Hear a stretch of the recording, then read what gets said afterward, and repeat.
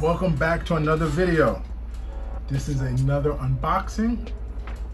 Let's see what it is. You can probably tell what it is, but let's see what type it is. Oh, this box is pretty cool. Come with a little carrying case. This is cool. I guess they let you know.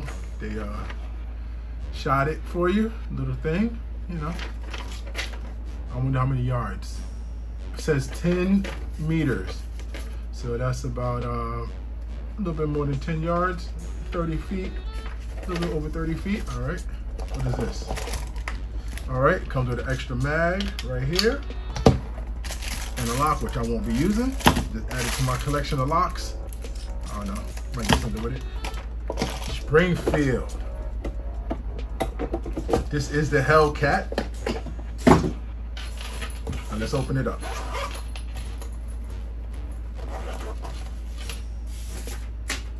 Load the flag. Drop the mag. Nothing in there. Empty. All right. If you haven't noticed, this is the HELLCAT Pro with the comp. Actually, when I first saw this online, I have a thing about comps. I like comps. I really do. So I wanted to get it. I have the macro comp and I liked it, but I didn't like the barrel. What I'm gonna do right now is compare both of those. All right, you can see the macro right over here and the HELLCAT Pro right here. You can see both of them comps in the slide, pretty much identical size. It looks like the HELLCAT is a little bit thinner, a smidget thinner than the macro. The actual grip is about the same. It feels, both of them feels real good in the hands, but I will say the HELLCAT feels a little smidget better, a small amount better. But one of the things I did not like about the macro is with their, empty of course, with their comp, you see how the barrel is? This is actually a shorter barrel compared to the HELLCAT.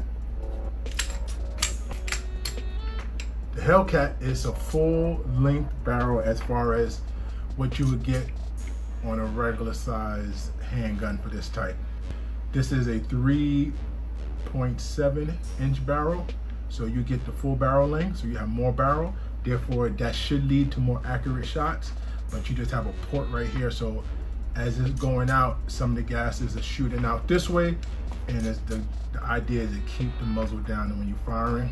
Compared to this one, this barrel is shorter. I believe is, I want to say 3.5 or 3.4, one of those.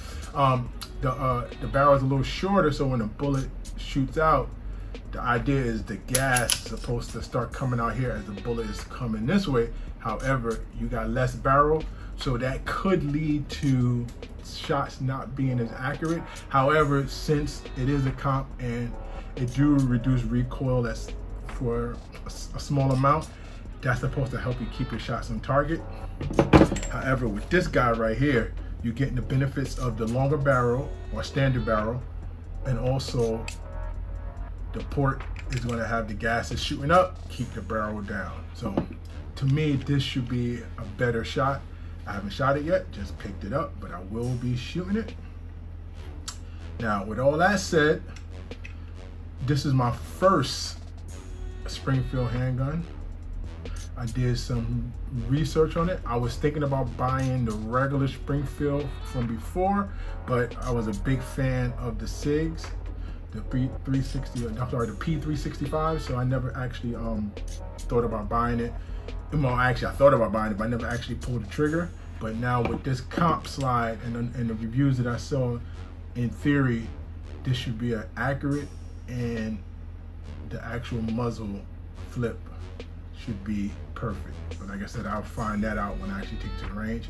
Now, with this slide being a little thinner, I learned that I can't, well, if I really want to, I can put a EPS carry like I have on this one on here, but as you can see, it will be sticking out to the side and I have a real problem with it.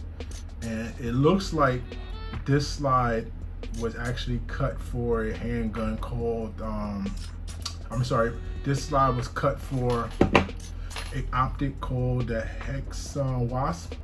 Unfortunately, it looks like you can't buy that anymore. Even if you go to Springfield website, they're telling you to use the Shield RMSc instead. You know, it looked like in the past they had some issues with those slides. I mean, with those red dots, and they just don't provide them anymore. So I ordered a Shield's red dot. So I'm gonna try that out. You know, I'm a big fan of enclosed sights, but unfortunately, from what I understand, that this optic, you need a plate to fit on this handgun, and based on the thinness of this, it will look pretty tacky hanging over the sides. And the Shield will look like it fits directly on it. That's based on the Springfield website, and you could it's a better fit. Similar to I have a Shield on my 43X MOS.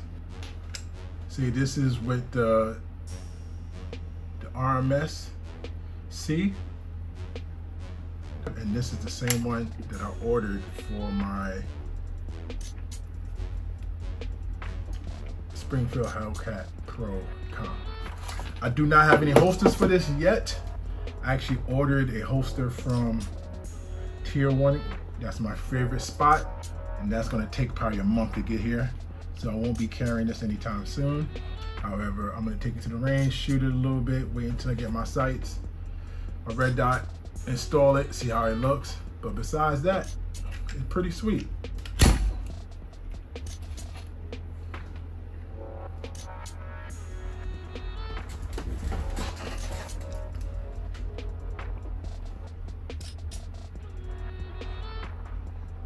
Looks pretty nice.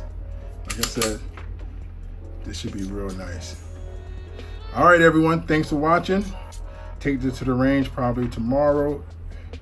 Get a few hundred rounds through it, maybe about 200, because ammo, I don't feel like burning too much ammo. Just see how it feels, and then that's about it. All right, everyone, have a good day, and don't forget, like, subscribe, comment, do whatever you gotta do. Peace!